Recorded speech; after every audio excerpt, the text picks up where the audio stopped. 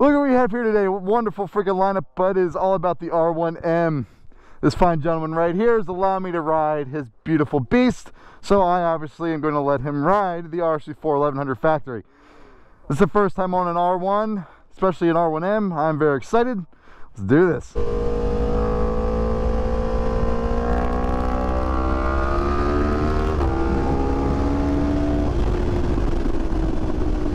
The exhaust note is so good. Listen to that pop.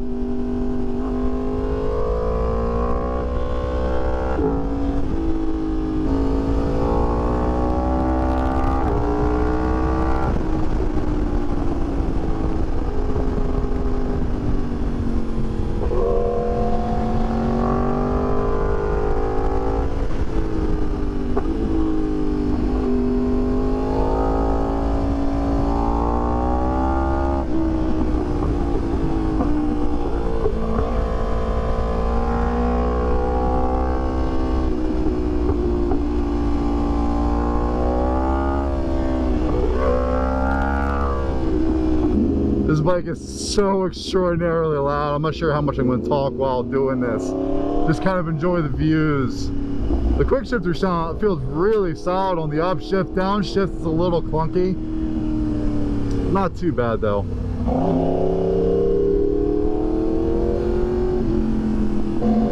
Oh, the sound this thing makes coming up the canyon. We're going to get back and talk about it a little bit. This beast is exactly that, and we're going to go over some things. Whew. All right, so we just got off the R1M, and I tell you what, there's a lot to kind of process with that bike. You know, obviously it's not around me, so I didn't get to do the normal walk around and all those sweet little shots that I normally do, but you know what, it's more about how that bike felt.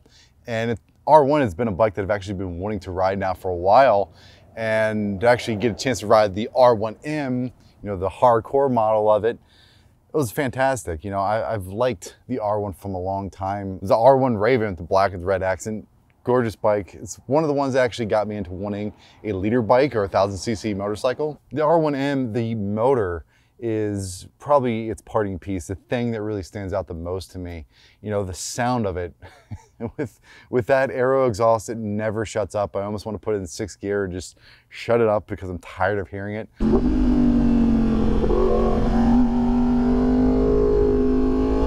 But even though that it makes that noise, it's still a fantastic sound. I think the RC4 1100 factory and the R1M are probably two of the best sounding bikes out on the market. Like, you know, I love Ducatis, but I don't think anything compares to those two sounds. They're very distinct. They're almost relatively similar, surprising considering, you know, V4 to an inline 4, but that cross plane crank is amazing. Other than the motor, what else stood out to me? The throttle response. It was super smooth, very linear. It was a little more harsh than I was expecting. I think, I can't remember what mode we're in. I'm usually the hardest core mode, so that's probably part of why the throttle response is so sharp, because it was the hardcore setting. I think, was it B mode or C mode, A mode? I don't know. I should probably look that up more, but you guys can tell me in the comments which one it was. But it was very responsive, it was very sharp, and a great linear feel to it, and I enjoyed that. It made the bike very easy to ride in that aspect. The way the R1M handles and turns in is very intuitive. It's very easy. You don't really fight the machine. You don't really feel much weight with it, and it makes it want to lean over very predictably and makes you very confident when you lean over. It's a fantastic cornering machine, and you know, I didn't push it a ton, and I'll get to why I didn't push it that much, aside from it not being my bike. But the way that it carried speed through the corners is really what I liked about the R1M. Its corner entry and mid-corner speed was rather nice. Again, that's street riding, that's not on the track or anything like that, so we don't want to go, I don't want to go too far into it because, well, obviously I haven't experienced it, so we're not going that far. But those are three of the biggest things that I really enjoyed about the R1M: was the motor, the throttle response, and the chassis, the way it handled, the way it turned in, and all that aspect. It made the bike feel amazing. I can see why a lot of people like them. Now we'll get to the downside of it. There are a few things that I really didn't like about the R1M, And because we talked about the motor and the speed that that bike can carry, there's another aspect of it, and that is braking. I didn't like how the brakes felt on the R1M. They had a very strong feel initially, at least what I thought was a strong feel. But as I actually would start to squeeze, it was hard, and then like, okay, I need more power, and it didn't give me that confidence that I would have expected from a bike that can carry as much speed as it does. And that sort of made me actually back off a good bit, because I just wasn't confident that those brakes were going to slow me down to the speed that I felt comfortable at. So I just kept it under that speed. Considering its performance, it needs to have brakes that match, and it just doesn't. It falls way short from its competitors for sure. Even BMW, that doesn't even use Brembos, has better feeling, stronger brakes, in my opinion. Now the next thing is the seating position. I've ridden a lot of very track focused hardcore bikes like the HP4 Race, my RC4 1100 Factory, the CBR 1000 RR RSP. You know, they're very aggressive bikes, and I'm used to the crunch and the harshness, but the R1, you feel like you're almost over the handlebar. It's a very forward like feeling machine where you sit on your own top and forward. What I notice when I try to brake hard when I'm in that position is I'm already over the handlebars, and now when I brake, I'm even further, and you have to really brace yourself differently. And I wasn't too keen on that position. Like, I'm not sure how my buddy rode that around all the time, because it was harsh. It was not easy to do. It's really that hard lean that's you just over the bars that I'm not a fan of.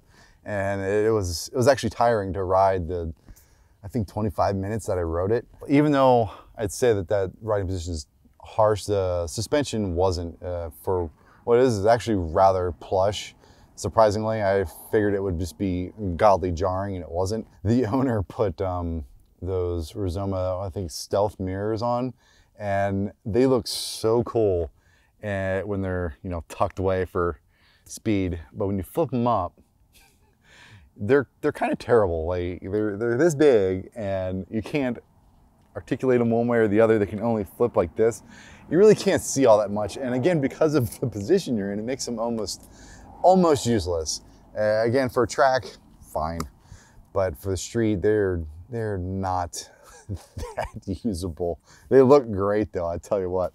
So many parts that he put on that R1M were just stunning. All the carbon fiber. I wish I could have done that nice B-roll that I normally do, because it was a stunning machine. That's really it. I really enjoyed the opportunity to ride the R1 and the R1M specifically. It's been a bike that I've been trying to get my hands on for a while now. I really wanted to see, you know, why people loved it, why people hated it, how it compared to my Italian bikes that I love, obviously. And, you know, it's a fun machine. It's relatively easy to ride. It's not super intimidating, even though it does have a good bit of power. The brakes, obviously, that's what really needs to come the next generation of R1s. They're just not there. The electronics, I didn't really play with them too awfully much, but it felt old. The bike feels long in the tooth, as it were. It needs another update, and not just an update where we just put a little different firmware in it. I think it needs a pretty substantial update to the machine. I don't think the chassis, the motor is brilliant, so there's really no need to change that. And the brakes, it's just the biggest downside to that bike, and one of the things that it kills me, because everything else feels great as far as the chassis and the way it leans and the way the throttle responds, but if I can't trust the brakes, I have a problem riding a bike like that fast. But I hope you guys enjoyed this particular review. It's a little bit different than what I'm usually doing.